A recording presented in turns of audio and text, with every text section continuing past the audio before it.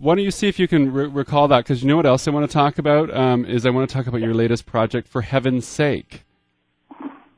Oh, that. That. Oh, yes. It's really a gospel thing. It's sort of for in Modesto. I was with two musicians. John Wyatt wrote me a song about the arts. And can I sing that song for you? I would love it if you would sing for us. Okay, he wrote me a song, and I sing it to all the audiences that we go to, and all of a sudden they seem to understand. The show must go on. Make sure the marquee's lit. The show must go on. Don't let the spotlight sit. The future's at stake. Our schools now implore us. Just give kids the chance, and you'll see one day their skills will advance. Move over, make way. The arts must keep their place in education. The show must go on. Come on and board the bus. The show must go on. The children count on us. The curtain must rise. So strike up the chorus.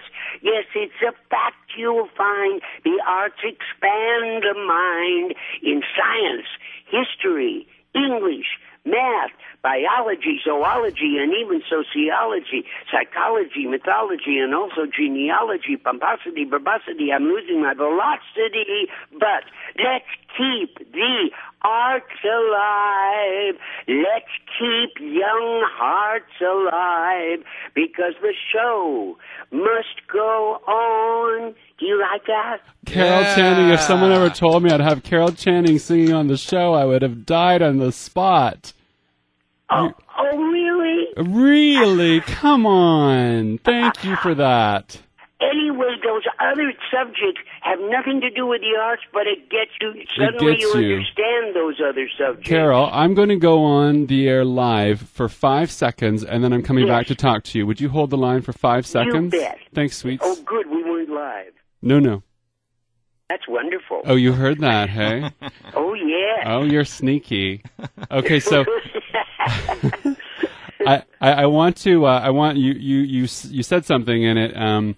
It made me want to ask you this question. You talked about singing that song you just shared with us with your audiences, and you remind me. Liza Minnelli was on the show not very long ago, and I love her. Oh, she's wonderful, and I think that people react to you the same way they react to her. It's very delirious. Your audiences love you. You must understand that.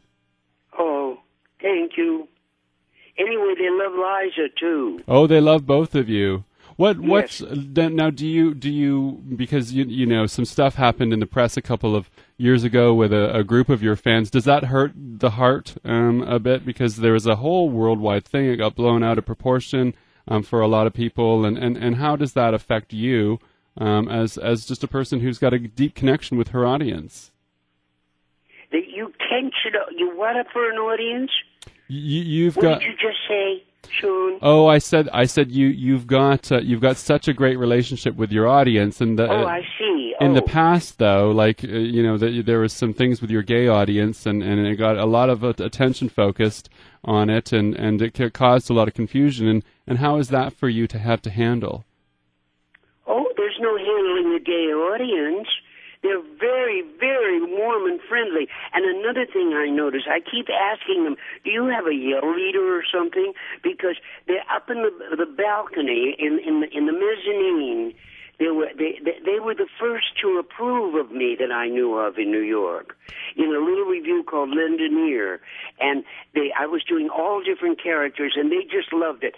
But I noticed that they don't want to over-laugh or over-applaud or carry on and be too noisy, because it irritates people around them who aren't used to making noise. And they were very careful. They're very careful. For instance, on an opening night, it annoys the critics. They think you have a quack. And we Queer people are so careful not to overdo it. They get the joke faster. They get it. They understand what's funny about it, and then they don't carry it too long, and they all stop at once. And so we were meeting after the show with a whole group of them, and I said, "Were you up in the mezzanine?" "Yes." "Well, do you have a yell leader or something? Because you're so careful. You stop, all of you, at the same time so that you don't annoy anybody." What was all that nonsense about a few years ago then? When those magazine articles... Do you remember a magazine article came out and it was quoting you and the Bible and gay people and then there was a lot of attention on things that you had said. Did I say something against anybody? Well, it was taken that way. I mean, we never know what gets said in an interview, right? But I couldn't have said anything against it. I couldn't have. I'm too grateful. You sound someone like I said with Liza Minnelli who loves her audience as much as the audience loves them.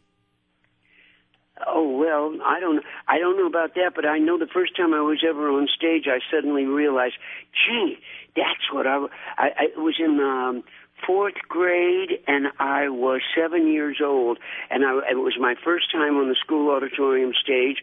Bobby Schmaltz, you don't know him, he nominated me, and we were supposed to tell, if someone nominates you, why they should vote for you, and I talked to Bobby. I talked on the stage, and I realized, they need to laugh. They need to anyway, I felt this rush of recognizing each other. How wonderful. And I thought, I want to do this. I want to, on my gravestone, I want written, "She lifted people's lives." She lifted people's lives. Well, that's what I want. Carol that's Channing, all I ever wanted to do. You have. Yep, that's all I ever wanted to do. And boy, anyway, if you say they don't love you, their lives are lifted. That's what I want to do. Carol, well, thank you for doing that all of your life, and thank you for spending some time with us today.